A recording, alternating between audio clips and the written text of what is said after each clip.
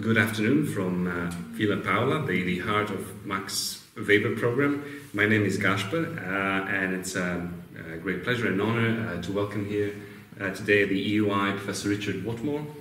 Professor Whatmore is an eminent intellectual historian. He's a professor of modern history at the University of St. Andrews. He's a co-director of the Institute of Intellectual History at the same institution. He's a specialist in 18th century political economy, international politics, intellectual culture, but he has also written quite extensively on the craft and transformation of the field of intellectual history. He has co-edited numerous important essay collections and authored several monographs, including Against War and Empire, Geneva, Britain and France in the 18th century, and Terrorists, Anarchists and Republicans, the Genevans and the Irish in Time of Revolution, which just came out over a week ago with Princeton University Press. So before giving his lecture tonight, which is entitled The End of Enlightenment and After, Professor Whatmore has kindly agreed to a short interview with my colleague Jorge and myself, who have prepared a set of questions which will hopefully lead us into an interesting conversation. So without further ado, I'd like to invite Professor Whatmore to tell us a bit more about his new book and how it kind of engages with the current debate.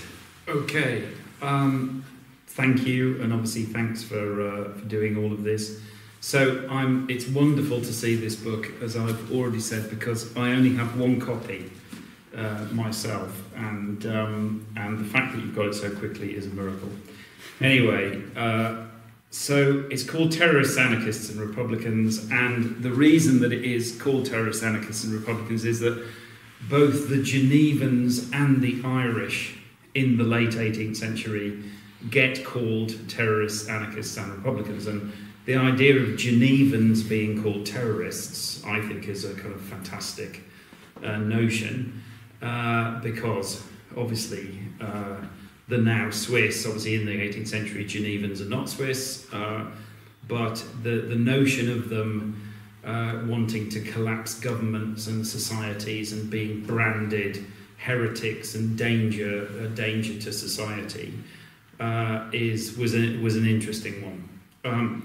It tells a story. In some ways, many intellectual history books, some of them are thematic, not that many of them are I suppose, are standard history books. You know, it's something that we might want to talk more about, how far intellectual historians are historians.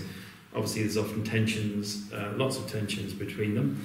But this book tells a story, and it tells a story of the attempt to move the Republic of Geneva to Waterford in Ireland after the Genevan Revolution, which failed of 1782. In 1782, Geneva is invaded, the popular government, they call themselves Democrats, which is also remarkable in the 18th century. They're kicked out of Geneva and they are desperate, they want to reconstitute the state, and they're persuaded by the British Prime Minister at the time, a man called William Petty, everybody calls him Lord Shelburne.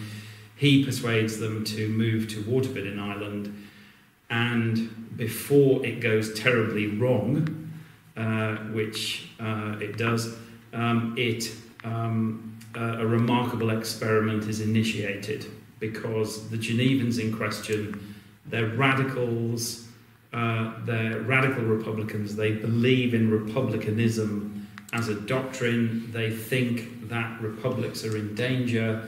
They want them to survive into the future, and they end up becoming Irish subjects of the British Crown. The story goes on because the place where New Geneva was created ends up as a prison for United Irishmen in 1798. So it was a place, New Geneva was created for Republicans, and it ends up being the place where Republicans are massacred because it's a huge prison for United Irishmen after the 1798 rebellion. So it tells the Genevan part of the story and it tells the Irish part of the story. and I'm quite pleased. I'm in that joyous phase of being pleased with a book. Obviously, it doesn't usually last, but there's a. We hadn't had a chance to look at it in detail, unfortunately, but we look forward to it. No, developing on the tension between the small republics and empires, which is a common theme in your work, yes. And we wonder how important is this rivalry or this tension for the articulation of modern political ideas that were the main feature of late 18th century political thought. Yeah, I think that we, especially in intellectual life, we should focus on the end of stories rather than presuming that they go on and on. Mm-hmm. So one of the things that I think is that 18th century republicanism dies. You can draw parallels with subsequent forms of republicanism, but 18th century republicanism, including the Commonwealth, so-called Commonwealth tradition, fails at the end of the 18th century. Again, it's coming back to the Pocock story, and actually an argument that I still have with John Pocock is whether the Machiavellian moment could go to the 1790s and couldn't really go further. Obviously, the Machiavellian moment brilliantly goes into North American history in the 19th century, and I think I can understand that. Mm. But for Europe, I think everything changes not in the 1790s, it's really 1770s, 80s and 90s. I think republicanism really comes to an end point. Obviously, let's take the Europe's republics.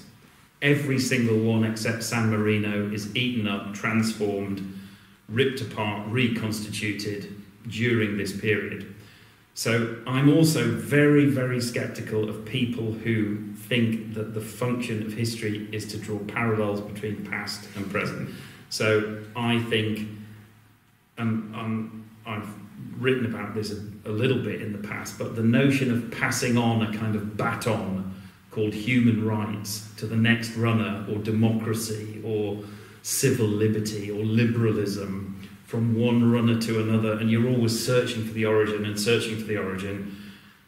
I actually think it's bad history.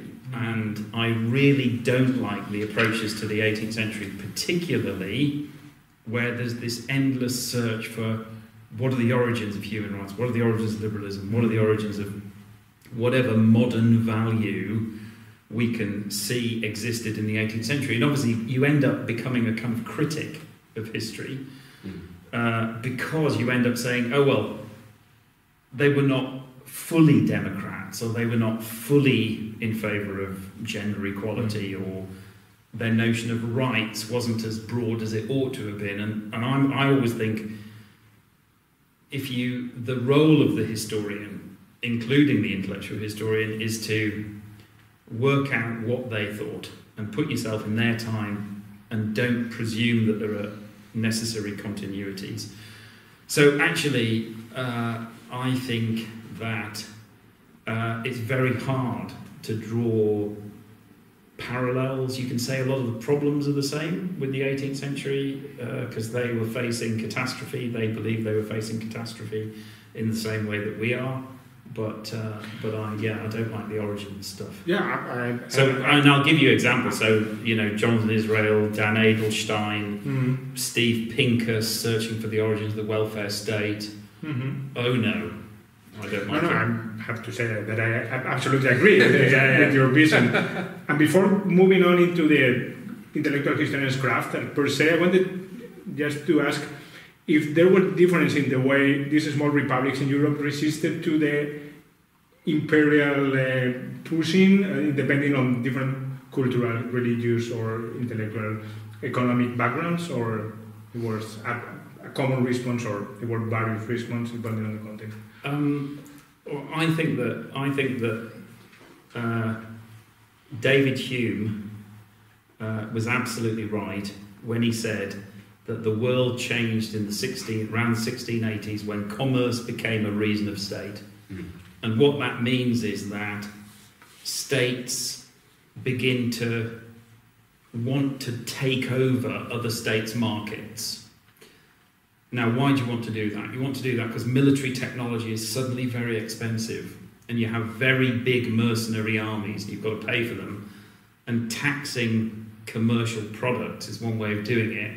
Having a vast market yourself, there's a turn to empire at the end of the 17th century, and that meant that all of the commercial republics, because it's obviously, republics are commercial, they always have been commercial, but it meant that they were able to be commercial because they could specialise, or they undertook certain functions because of their geographical location, obviously, transporting people for the Crusades, or producing watches for the world, and they were allowed to exist. But in the 18th century, the big states, they want to take the small states. They don't want to allow them to economically specialise anymore. So there's a crisis for the small republics of every kind, and the smaller states per se. And obviously smaller states, by smaller, it's really, can you sustain an empire? So you'd even say that a small state, even though geographically it's huge, is Poland and Lithuania. So because it can't sustain an empire. So, and the states that can't sustain empires are in trouble, and they're eaten up. The 18th century, I think one of the big mistakes about the 18th century is that people think of it as the boring century between the wars of religion and the nationalist wars of the 19th century. Whereas actually, they think in the 18th century, which is one thing I'm going to say in the lecture a bit later, is that they think catastrophe is round the corner. They think that they're living through a period where what exists in the present cannot last into the future. So there's all this speculation about alternative futures and the transition mechanisms by which you go from what exists to what you would like to exist. And that's why it's very, very exciting intellectually, because everything is changing. One of the things that's changing is the notion of maintaining a republic. And let's face it, there's a very, very long tradition of how do you maintain your state, how do you maintain your republic? And all of the traditional answers are gone in the 18th century. So they're innovating. And the irony is that, we have endless amounts of scholarship on republicanism and, a European story, a shared European heritage. It probably was a shared European heritage, but it ends in the 18th century. It really does, because they hit the buffers and they cannot maintain themselves. And actually, if let's take something like Adam Smith. Adam Smith famously says that he's living in a time where there is a rage for monarchy. A rage for monarchy. Monarchy is the dominant form. It's not republic. Republics are all in decline. So I've always found it kind of ironic, this, Republican tradition. And I suppose linkages between Republican ideas and communitarianism today or something like that, because they're just different. And the Republican tradition, as I've claimed, ends. And ends dreadfully, eaten up by the French Republic. And what we have in the 19th century is a new narrative and a new, after the end of this republicanism. Yeah, well, I think it's a different kind of republicanism, because the model, what is one of the very interesting things about the end of the 18th century is that people speculate about what's the future of republics. And some very interesting people, such as Jean-Louis Delhomme, who wrote, obviously, the most popular book on the English Constitution, published in 1771 in French. He produces an English version, and it's very, very popular. There's endless numbers of editions. Delhomme is Genevan. He's a Republican. He speculates about how to maintain republics in this monarchical world. And what does he say? Ultimately, he says they have to become like England. There's no point having a standard republic. The old small states don't work anymore. You've got to follow the English Constitution. But the interesting thing he then says is that it can't be an English Constitution within a British Empire. The British have to get rid of their empire in order for the constitution to maintain liberty, to exist in a free state. In some ways, somebody who was fascinated by Jean-Louis Delhomme was John Adams. John Adams' version of the North American Constitution, ultimately, in the 1780s and after, when he's writing his History of Republics before he becomes president, he says, we've got to model ourselves on the British.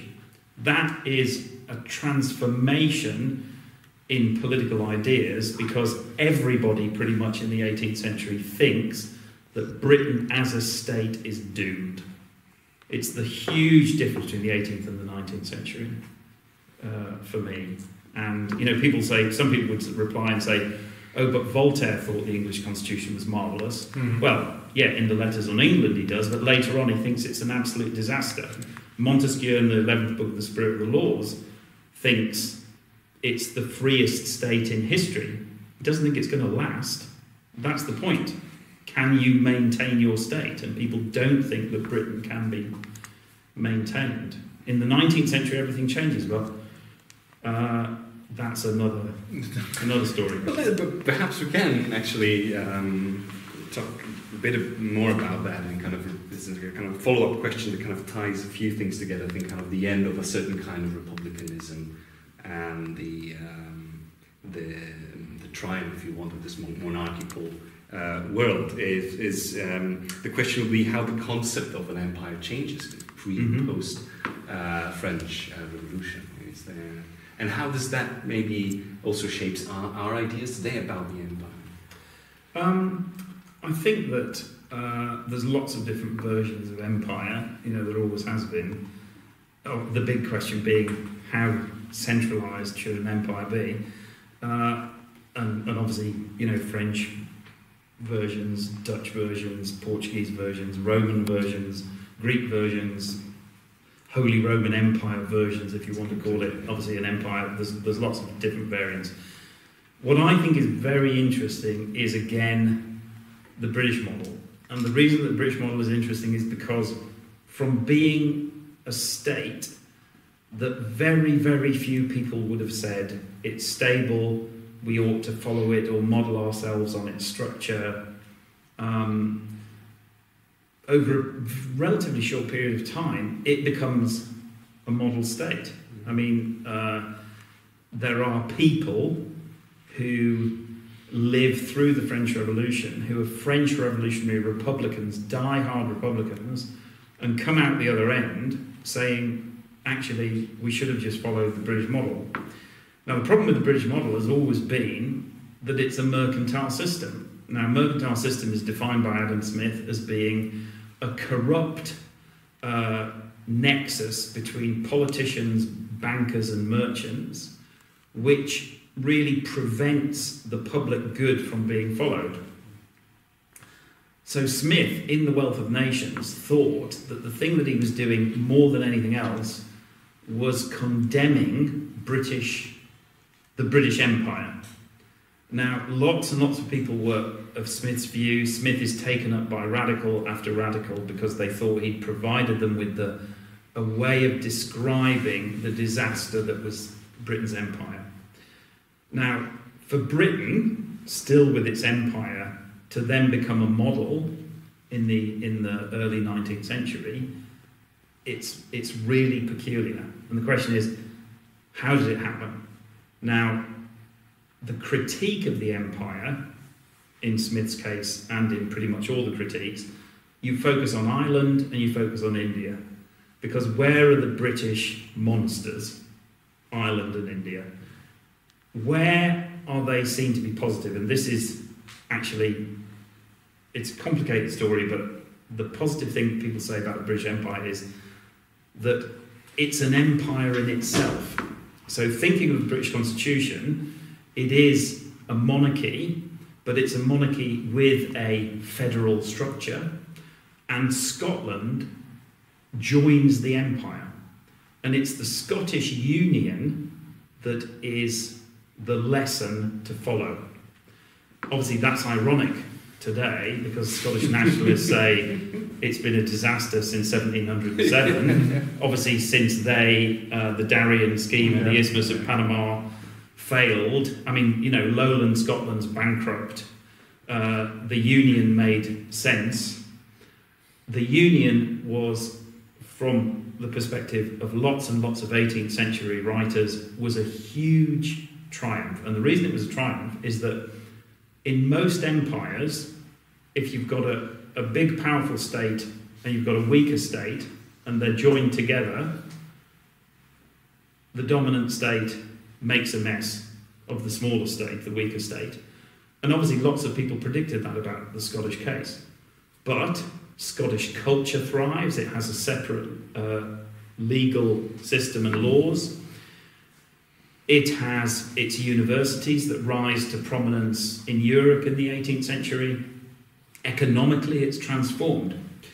So the Scottish model of union within the British Empire is parroted and is accepted as being proof that Britain is a cosmopolitan empire. Now, calling Britain a cosmopolitan empire is in some ways a funny thing, and actually a student of mine who is Korean once said to me, because I did call Britain a cosmopolitan empire in the book Against War and Empire, and he said, your book will never be taken seriously in Korea because there is no such thing as a cosmopolitan empire.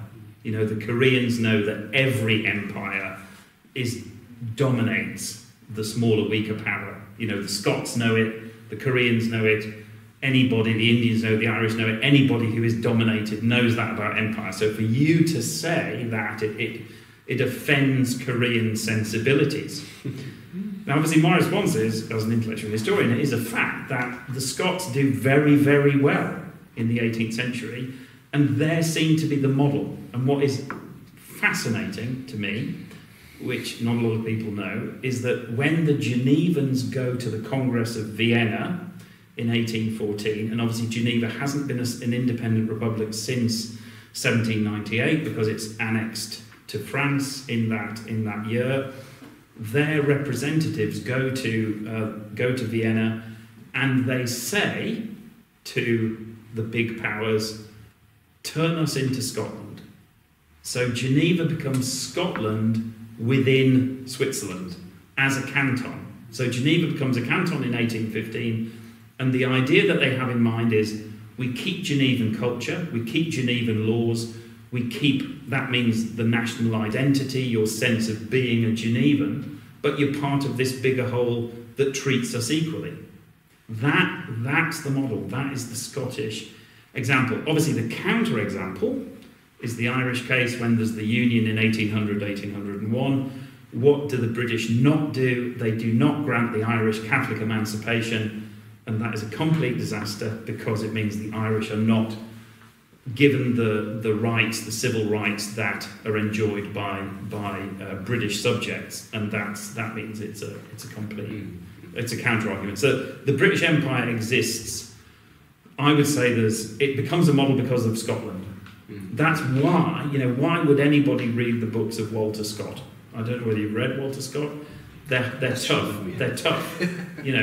Why are they a literary sensation in the early decades of the 19th century? Because people are obsessed with Scottish history because they want to know this is an empire that works. This is a small, weak state with not that much natural resources, but a lot of potential.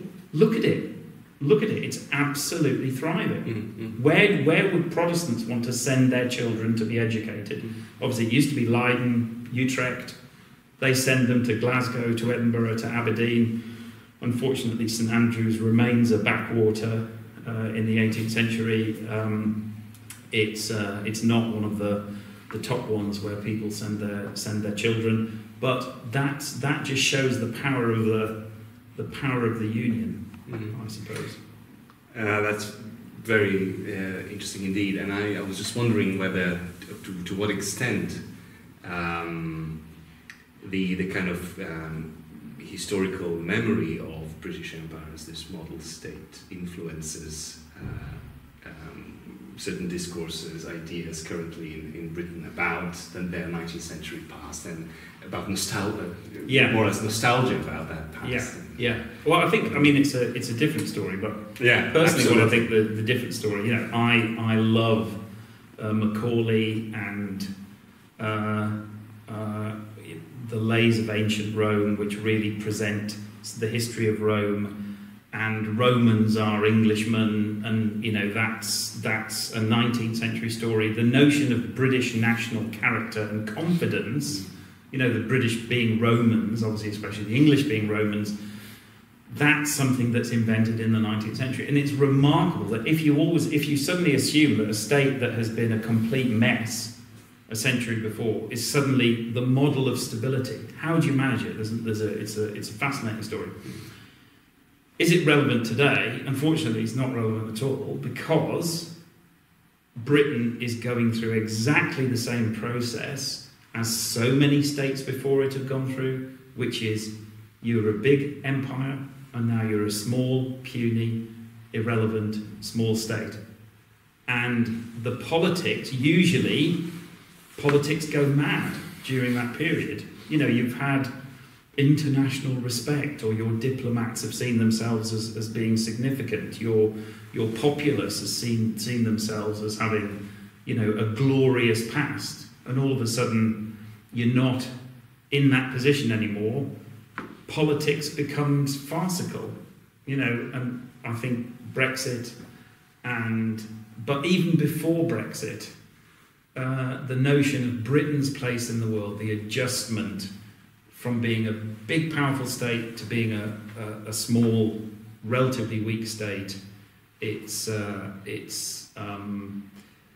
happened over and over, and it's happening to the British. And unfortunately, democratic politics in part tends not to be honest, because you can't tell the people the truth, because you're presenting an image to them that is complicated and frightening. So that's not acknowledged. Of course, it would be better if it was acknowledged. Obviously, the way Britain has got round it is by identification with the United States. Obviously, Tony Blair doing that.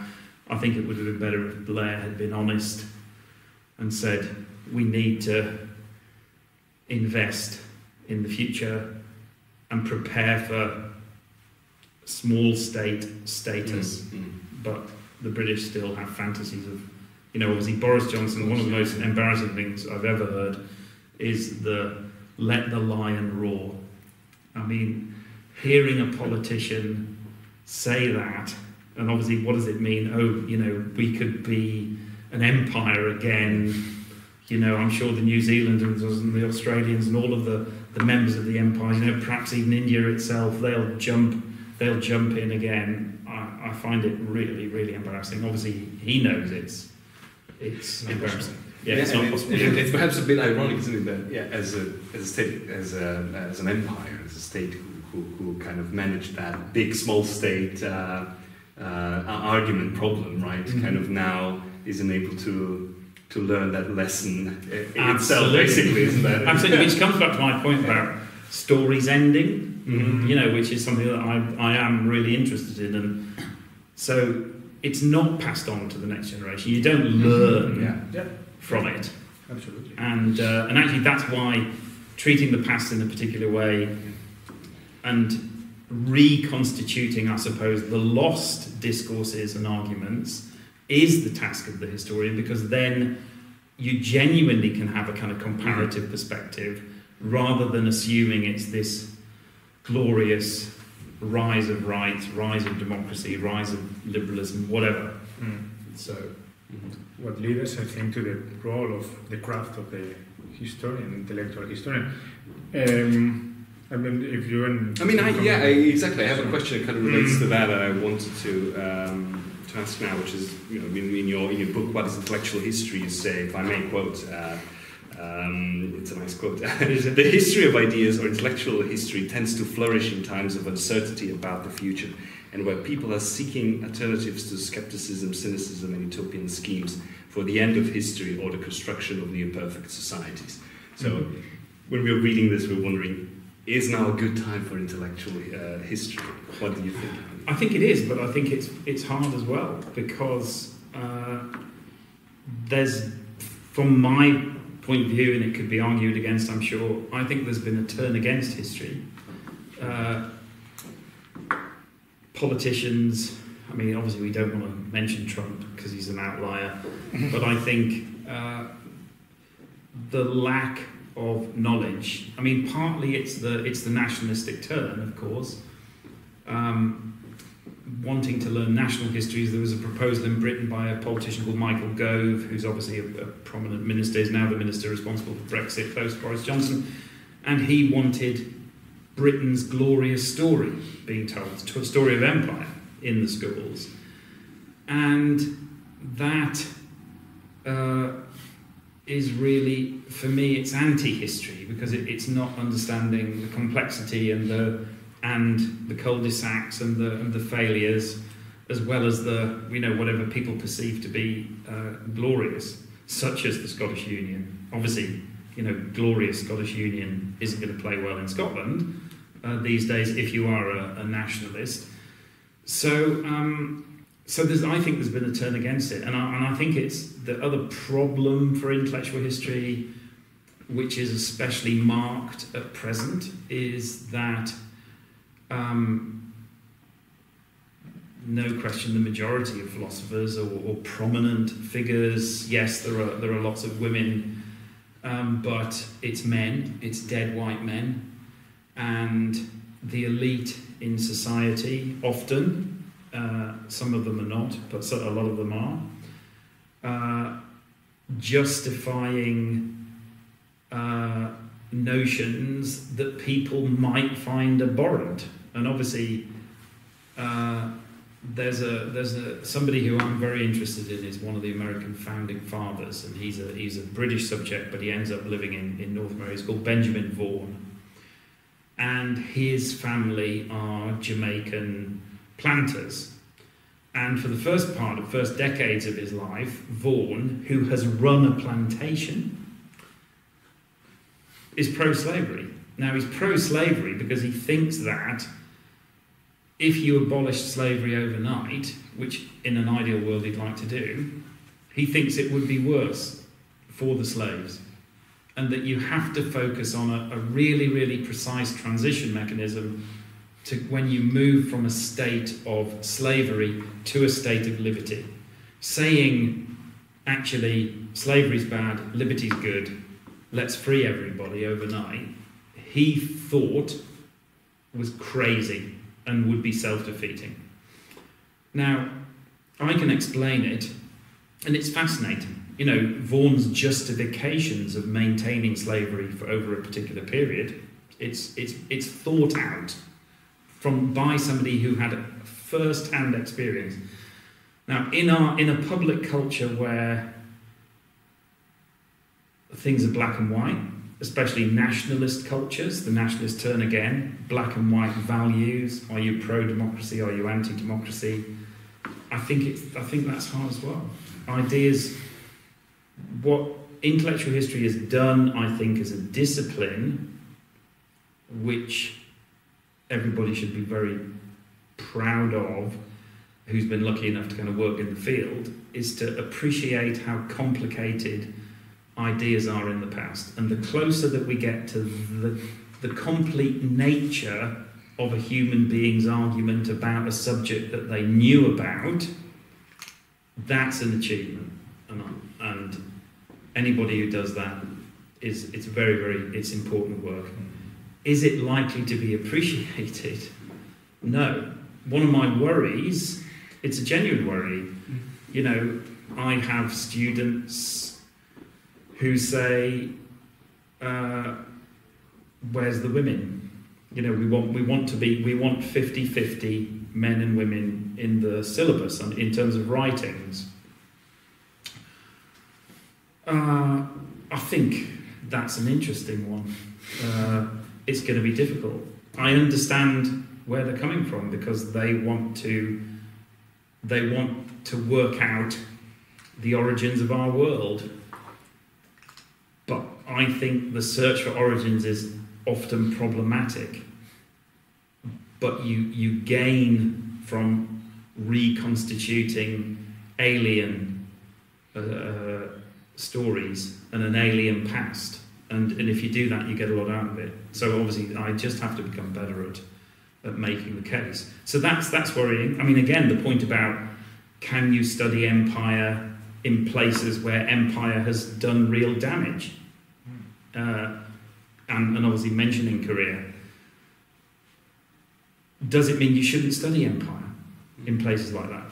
I would say, well, actually, the British case is quite an interesting one. So is the French case. So you should. It's worth reconstituting.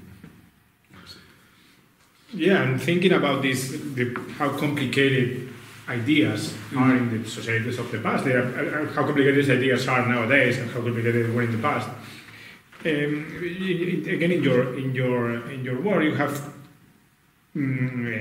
have reflect on ideas as social forces and how powerful can ideas be and how they can have an impact and influence in societies of the past, obviously, but assuming how complicated it is to develop an idea, to have ideas as socially constructed. Yeah.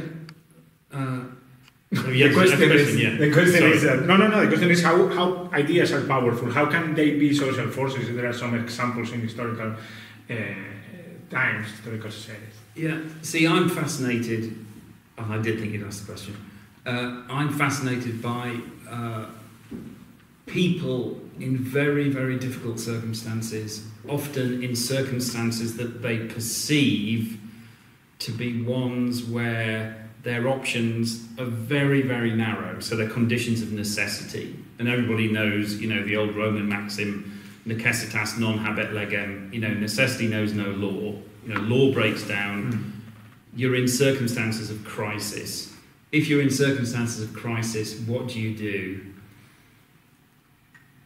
You work out solutions to the problems that you've got. Now, what's an example of being in that situation? It's the history of Geneva. One of the reasons why I've been so interested in the history of Geneva, and it's not something that people associate with the history of Geneva because of contemporary Geneva, but Geneva was about to be blown up at the end of June 1782 because they decided that they'd had a popular government and they wanted to maintain that government and the people were happy, but they couldn't convince the French, the big powers, the French and the canton of Bern and Savoy, with Savoy traditionally the enemy of the Genevans, they couldn't persuade them to allow the Republic to maintain itself because they were worried about having a terrorist state on their borders, a democracy, and the ideas might spread.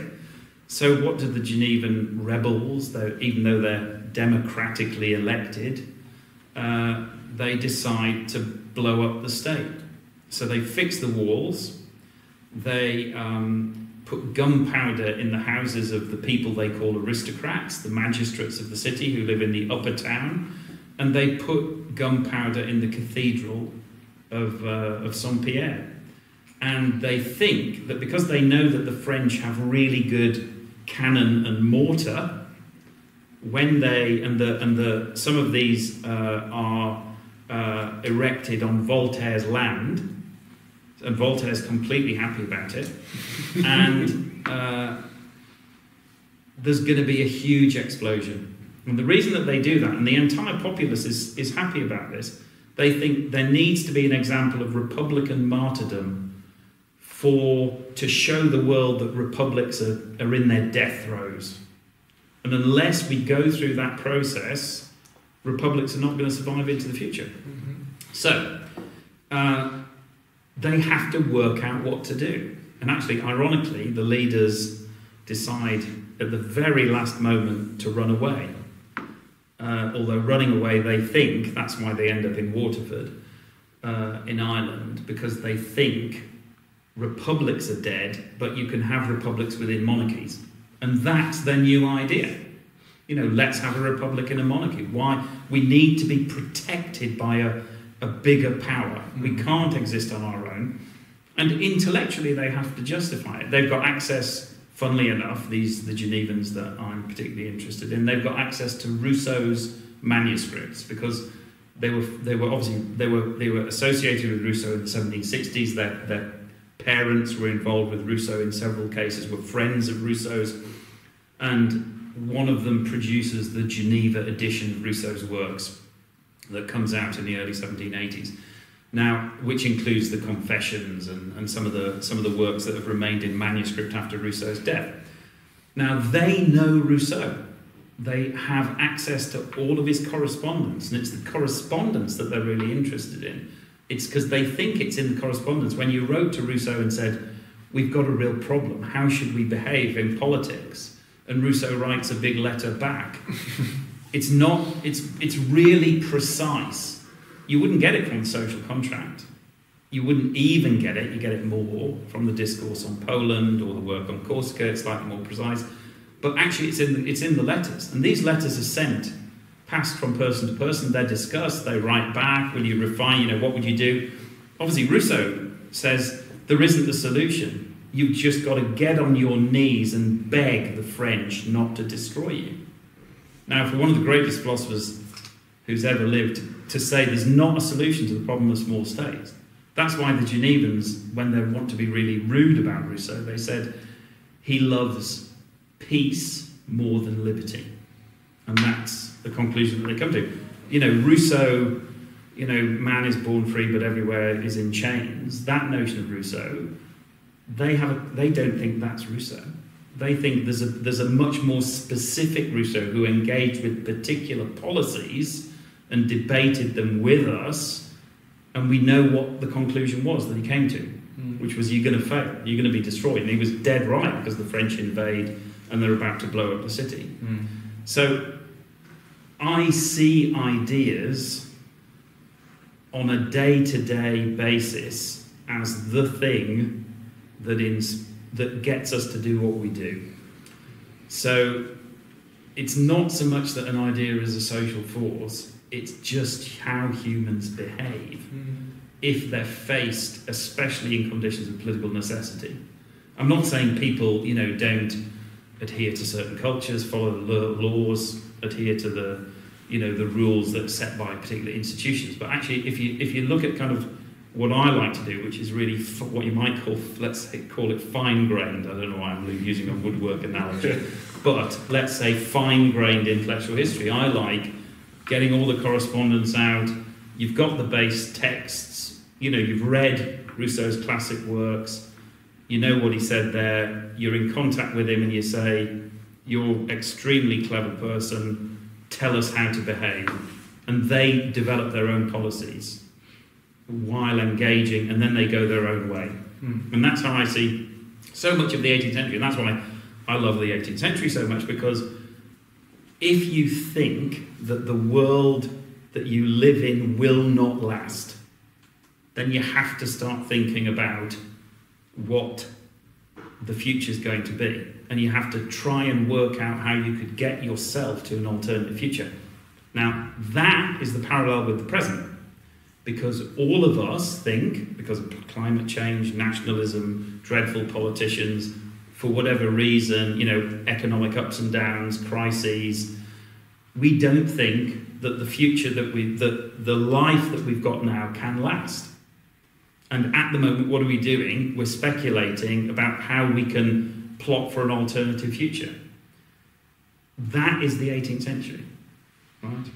That's why the 18th century is fascinating to me. Obviously, it's not climate change. It's a different kind of political crisis.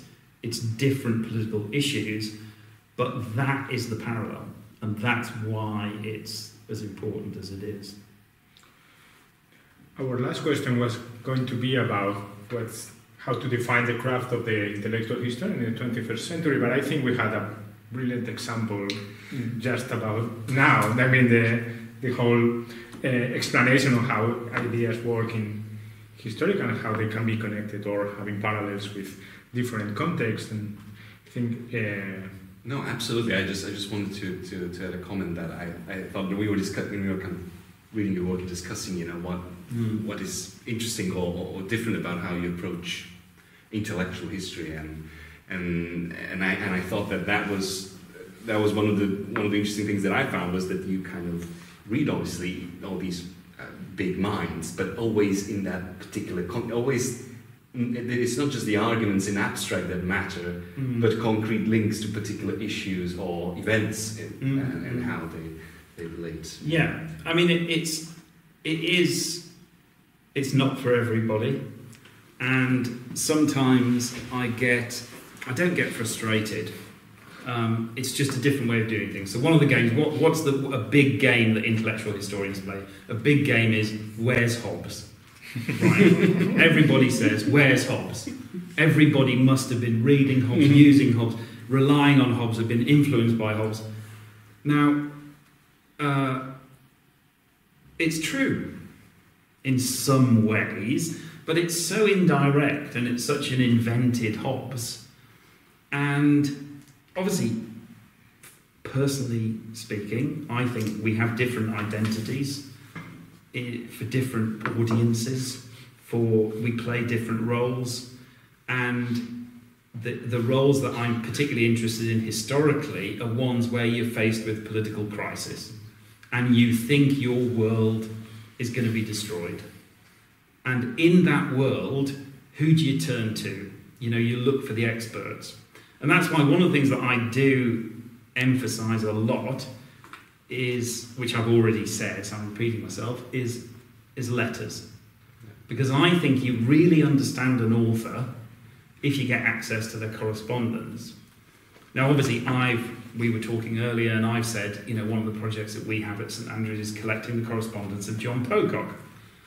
And I collect the correspondence of intellectual historians and the papers of intellectual historians. And actually, in some cases, we have the emails of intellectual historians, which we've never gone through. That's, talk about challenges for the future. Things like that are very, very complicated. It's going to be, you don't want private information. Actually, in the cases where we have got databases of emails, we've had people go through and take anything private out. But the discussions, that's where debates go. A student says to you, I've read a certain author in a particular way, but I know that this was a particular problem, and somebody responded to them in this letter. What does it mean? How can we understand it? And you start a debate, and that to me is the really important stuff. So actually, it's databases like the Electronic Enlightenment that I think are so important, and obviously we've got it between Hobbes and Bentham. That's what the Electronic Enlightenment is. And certain scholars, early modern scholars, talk about oceans of correspondence. You'll get to the point of having oceans of correspondence and being able to work it. And obviously, in Rousseau's case, I've been very, very lucky because of the work of Ralph Lee, the endless volumes of Rousseau's correspondence, where he doesn't just produce Rousseau's correspondence, he tries to put who was he writing to, what's the debate, what were they debating between themselves, and why did they approach Rousseau in the first place. That's just extraordinary scholarship, and I think that allows people like me to pontificate about the past, because somebody's done a lot of archival slogging. Obviously, I go to archives, I read letters, and I collect them for the future. I hope, that people into the future will continue to be interested in the letters of intellectual historians. It won't be my letters, but I think there aren't that many of them, they're too dull. But it will be, the letters, certainly somebody like John Pocock, I think, could just show you how he himself worked. And how did he work? He has an idea about the past, he writes to his friends, he gets feedback, he engages, sometimes it's a dialogue, and then he comes to a conclusion and he writes a chapter or a paragraph or whatever. That's how the process goes on. For all of us. So we're all kind of miniature intellectual historians in our lives. Thank you. I think this is a wonderful conclusion to a very interesting debate. Unless Jorge has anything else to add. Thank you very much for this very interesting talk. Thank you. Thanks. Thanks so much. Thanks.